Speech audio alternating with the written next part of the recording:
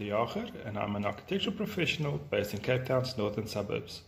We provide a range of services from building plans to council submissions for smaller and large projects across the Western Cape.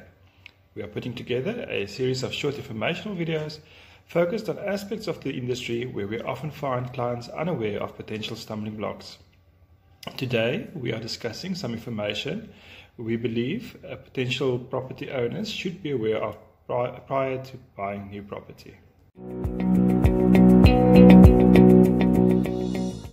Even if you are not looking to build or add onto the property in the near future, it is crucial to ask for a copy of the existing approved building plans as well as an up-to-date occupancy certificate. This ensures that what is already on the site is there legally and is correctly built or installed. If either of these documents are not available, it is advisable to contact an architectural professional to assist with determining which steps to take to ensure legal occupation. Studying a copy of the title deed pertaining to the property is also important. This could highlight property-specific restrictions such as servitudes or prohibited uses.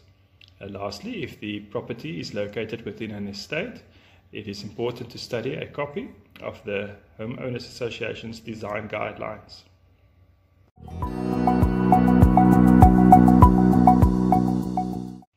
If you are looking at buying a property with the aim being to restructure or add on to existing buildings, then there are further conditions to research and consider prior to signing an offer.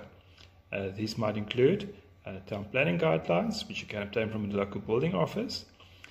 These guidelines set out parameters which might inform the use, positioning and size of any potential additions. Further to that, information regarding existing services which might be located on the property, such as municipal sewer mains or water pipes, can also be obtained from your local building office. Then there's a title deed, as previously mentioned. If the property is located within a housing or industrial estate or business park, the design guidelines usually set out desired aesthetic controls or materials. And finally, there is heritage protection for any building 60 years or older.